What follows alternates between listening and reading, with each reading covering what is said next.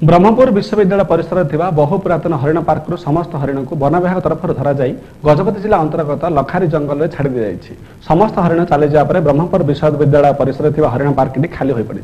यही हरिण गुड़िक वन विभाग कर्मचारी माने काबू करी गाड़ी द्वारा लखारी जंगल को नहीं। यही हरिण पार्क लखारी जंगल को स्थानांतर कर हरिण गुड़ी सुरक्षित भाव रखाଯିବ ବୋଲି डीएफओ अमलान नायक सूचना देइछन्ति।